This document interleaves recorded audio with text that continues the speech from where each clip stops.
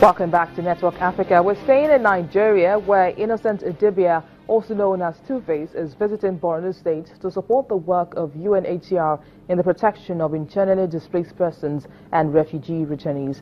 His visit is part of a partnership with the agency to raise awareness and help support people affected by the crisis in Nigeria's northeast.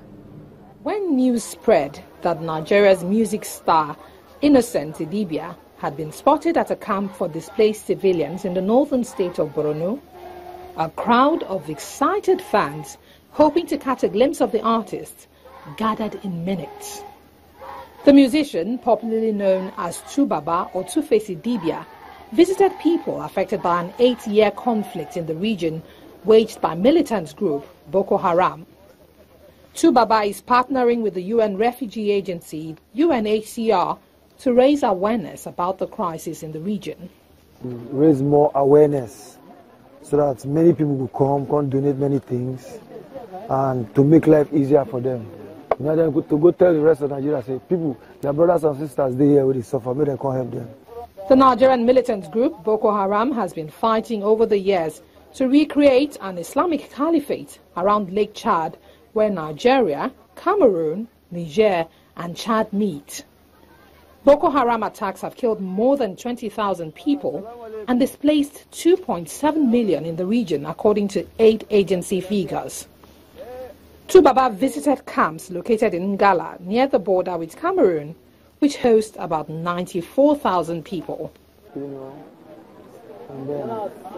35-year-old Algoni Abubakar fled here with his family after Boko Haram attacks in their home area.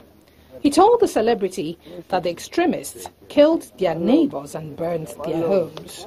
Baba spent time with a few other families to show solidarity and better understand their plight. He has since been urging his fans, especially Nigerians, to give what they can to help displaced people. Feeling overwhelmed by sadness and wonder, sadness in the sense of, when I look at these people's faces, I see, I see that feeling of hopelessness, that feeling of abandon, that feeling of despair, and it touches my heart, to know that these things could have been avoided. We are trying to give people the necessary, but the funding is not enough for us to do more than what we have done, especially in terms of providing basic need for IDPs and returnees. So with this kind of partnership and the contribution of Baba, we are hoping that this will raise awareness not only at a local level, also international level, for people to understand that people are suffering, we need to help them. Baba sang his single, Hold My Hand, with the children, which was launched on World Refugee Day this year.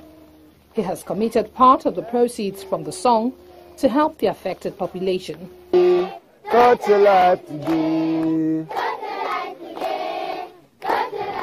Away from Nigeria now, the absence of snow in Egypt did not stop Special Olympians as they trained for snowshoeing on sand and not snow. They've won medals at the Winter Games. The 4-member snowshoe team, who had been learning disabilities, had never seen snow before. Upon arrival in Austria, they were able to win gold in the relay as well as individual medals.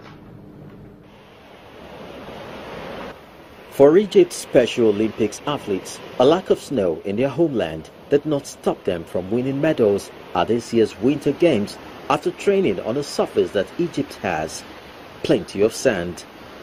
The 4-member snowshoe team of 2 men and 2 women with learning disabilities had never seen snow before arriving in Austria for the tournament, but they were prepared, winning gold in the relay as well as individual medals. When we were preparing the trip to Austria, our training would take place in a similar environment to the one in which we would be competing. As you know, we were going to compete in snowshoeing in Austria, which involves running on snow. And in Egypt, we don't have snow, so we were preparing by training on sand as a substitute. They trained for 2 months by strapping on snowshoes and running across the sandy beaches of Alexandria on Egypt's Mediterranean coast.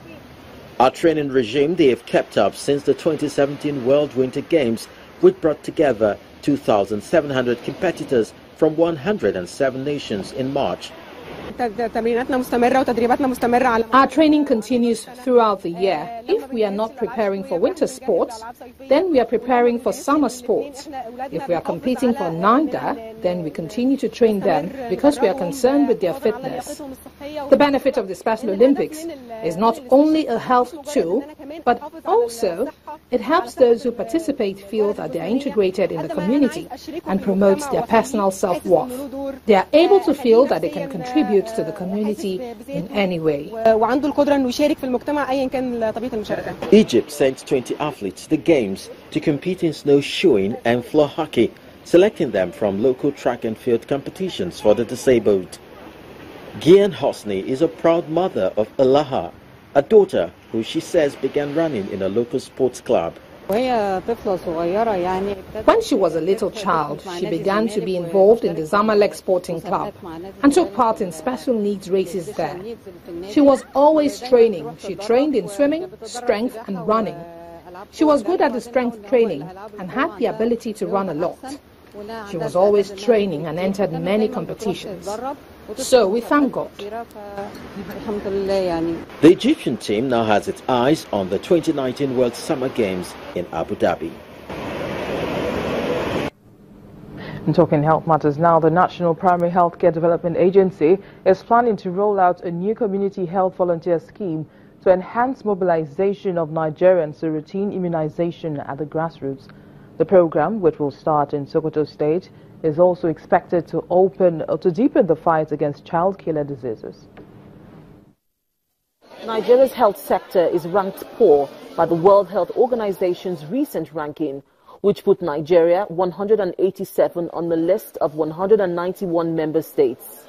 According to a 2015 UNICEF report, every single day, Nigeria loses about 2,300 under 5-year-olds and 145 women of childbearing age. This makes the country the second largest contributor to the under 5 and maternal mortality rate in the world. Routine immunization is key to reversing the situation. Unfortunately, Nigeria is ranked among countries with unimpressive record in routine immunization coverage.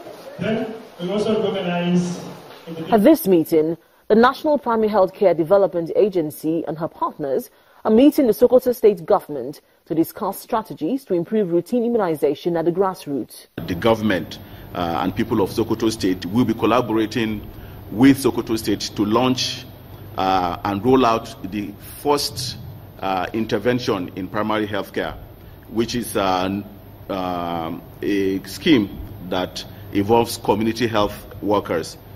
We already see what the government has done, so NPA-CDA will roll out the community health informers, promoters and service providers first in Sokoto State as a show of our confidence that this environment is already suitable for us to scale up this cadre of workers.